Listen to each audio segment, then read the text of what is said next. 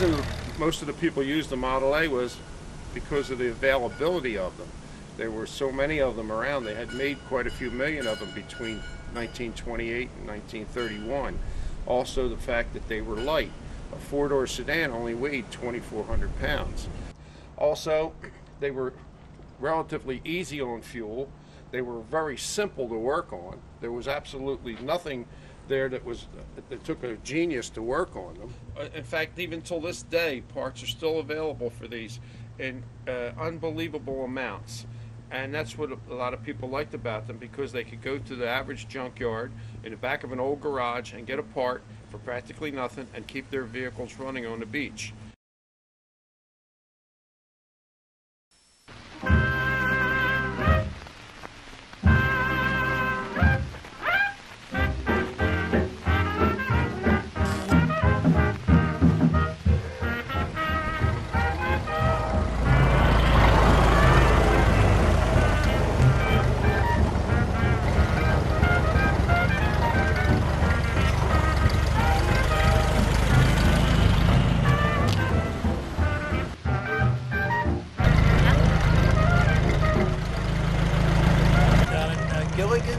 You know what? The hot spot is like A17.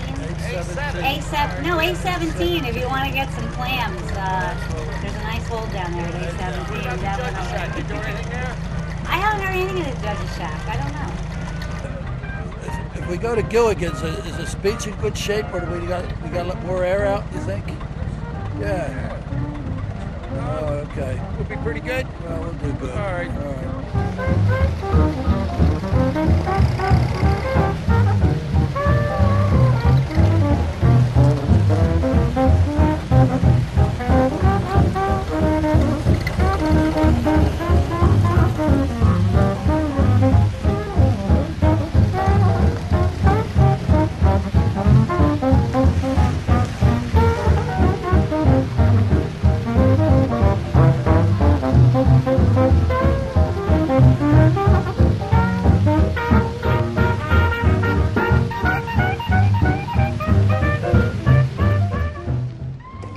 Great big tires on it, which enabled it to go on the beach. They were bald, we call them Cadillac tires. And if you deflated the tires, you could just go on the beach. You didn't need four-wheel drive, and it was great. Also, you wouldn't use a tire with a lot of tread. The least amount of tread, the better the vehicle ran, because it wouldn't dig into the sand, it would roll over it.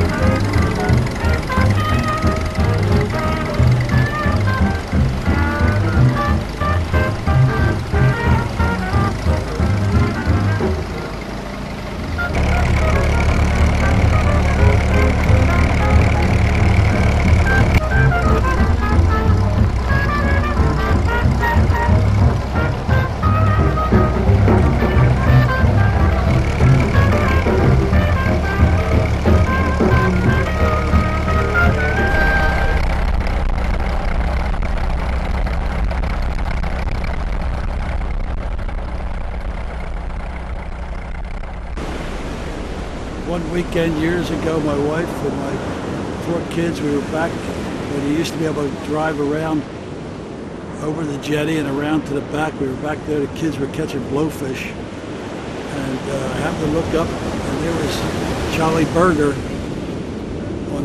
on the road, the sand road into his lease site on top of a dune underneath his Model A beach buggy.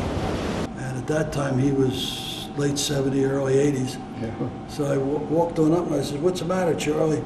He says, "The starter's shot." So he had another Model A by his house that he used for spare parts. So I helped him. We went over there. We took the starter off that Model A and brought it over and exchanged it for the one, got him started, and he was happy as a lark. One day I met him on the road going into the landing. I saw him coming And all of a sudden he turned off and went right down over the hill. I looked at him, Charlie, are you all right? Oh, I'll get it out all right. I said, why didn't you stop? Well, I haven't got any brakes. I said, well, how do you drive that with no brakes? I drive my foot. And that's the way he lived with that thing. He was an institution. He was a great bird. Yeah, he really was. Neat guy.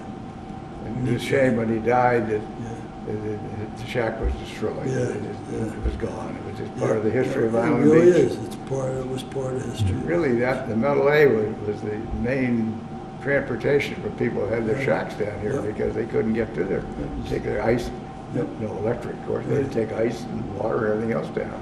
And without those Model A's, they would be in real trouble. Yeah, sure. A long time, Peter. Well, it has been. I came into Ocean County about 1950, and you came in when, 50? I started fishing Island Beach in 1956, and I got my first beach buggy, a Model A Ford called the Sandhopper. I got that in 58.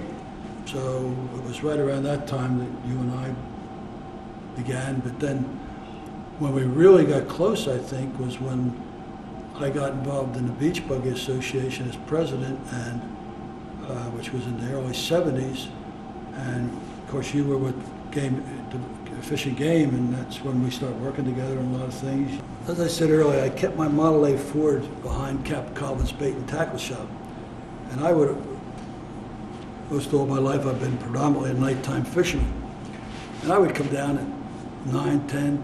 It was common for me to show up here at midnight and go out on the beach. But because Mr. and Mrs. Colvin lived upstairs of the tackle shop, I would get my Model A, and of course they're very, very light, and I would push it, literally I'd push it up the street so I could start it. Back in those years, most of the people that lived in the houses were summertime residents, so it was pretty desolate when I was here in the fall. But I would push it up the street, and that's when I would start it, and it would not start. It would not. So I couldn't get it started. So Cap Collins' shop opens up. I go and drink coffee till Sterling Flitcroft gets to his gas station. And I literally pushed the Model A across the Central Avenue and into his gas station. And now, mind you, I've just probably missed 5 or 6 hours fishing because I couldn't get it started. So he just says to me, "Bob, did you turn the gas on?" Well, the Model A's had a gravity feed from the gas tank in the cow down, and there was a valve down the bottom that you shut the gas off with, because otherwise it would drain down into the carburetor. And I just looked at him and I said, "Never mind." And I got in, I turned the valve and started the Model A. I was so mad at myself. It's all he said to me, "Did you turn the gas on?" Well, I never, ever, ever forgot to turn the gas on after that. And the storm in 52, I think it was, came along, and it cut right through the southern end of Island Beach, right to the bay, and it just dug a big trench, and on the way through, it took all the boats we had down there, and that Model A out. When you came down in the morning, the only thing you could see was just the top of that Model A. And I said to Joby, "Oh, that's terrible, it's gone." "Oh no, we'll get it out of there." And they got 3 or 4 cars, and they yanked it out, and it was unbelievable. They hosed it down, and with salt water, of course, the only water they had down there, got the sand all out of it, fussed around with it for a day or so, and next thing you know, going up the road in that Model A, and it's right That's now. the way they were. Right now, it's on display in the. Still here. Of course, then it was a sedan type. Yep. Now it's a truck type. But he said all you need for some Model A is a pair of pliers and a screwdriver. You usually get it going. Yeah. As long as you remember to turn the gas on. Yeah, well, you have to be smart too. So it was a great story. Yeah. My association with the beach and beach buggies and fishing started when I was around 4 years old. My father took me fishing to the ocean, and I loved fishing, and eventually we moved to Seaside Park, and I became fascinated with the idea of owning a beach buggy. Most of the beach buggies were Army Jeeps, little Army Jeeps, or Model A's. So a friend of mine taught me to drive on the beach. He had a little Jeep, and he told me if I wanted to get out of the track, I had to give it a little more gas and turn the wheel a certain way. And so I did all that. I went through all my lessons, and I guess I passed. And I was all ready to buy my own beach buggy. So I did find one. I found one at a tackle store. It was a Model A, fully equipped for the beach. It had homemade pole holders and a cooler rack and all kinds of paraphernalia inside of it, cup holders, fire extinguishers, which I had to use one time, all kinds of stuff. And it had great big tires on it, which enabled it to go on the beach. They were bald, we call them Cadillac tires. And if you deflated the tires, you could just go on the beach. You didn't need four-wheel drive, and it was great. So that was my first beach buggy, and I paid $90 for it. And my friends told me I paid too much. It was too expensive. They took me for a ride. However, it had passed inspection, so I was okay on the road for a full year. And I did drive it to Tom's River several times. It was a 1931 four-door sedan. And I drove it on the beach, and I just had a good time. I just love this thing. My family owned a business in Seaside Park about a block from the entrance to Island Beach State Park. And I kept my Model A in the backyard. And one day, I guess because it was kind of rusty, something happened with the muffler and the muffler pipes. And when I turned the key to the buggy, something backfired, and all these flames shot out from under the hood of the car. And my neighbor was outside cleaning the dog run with a hose, and he saw these flames, and he took the hose and he held the hose on the flames, which made everything worse. So in the meantime, someone called the fire company, and I guess they were on their way, but I couldn't wait. My buggy was burning. So I grabbed the fire extinguisher that was inside the buggy, and I thought, oh, I'm going to put this fire out. And I pulled the handle, but it was so rusty, the whole thing just fell apart. It didn't work at all. So anyway, the fire company arrived and put the fire out. And it was okay. We fixed the buggy. We repaired everything, and it was good to go in a couple of months. So they saved my Model A. My husband's family had a lot of beach buggies. There were Model A's in all different conditions, and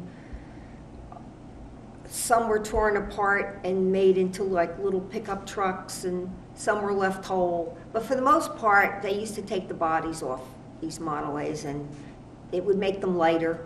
They'd go on the beach better, and then they'd put a little, like a flat back on the back of them, a little wooden flat back, and then they can carry things. They could find wood on the beach and throw everything on this flat back and then drive off the beach back to the house. The Model A's were basically trouble-free. There wasn't too much we had to do, we'd keep them filled with gas, change the oil once in a while, and most of them eventually had leaks in the radiators. So the cure-all for that was to use coarsely ground black pepper and oatmeal, and then just take the radiator cap off and dump all this down into the water, and that kind of sealed the leaks a little bit anyway, for a while. It worked for a while. And we had to check there was a little glass bowl underneath the gas filter, and you had to look in that to make sure there wasn't any water in the gas.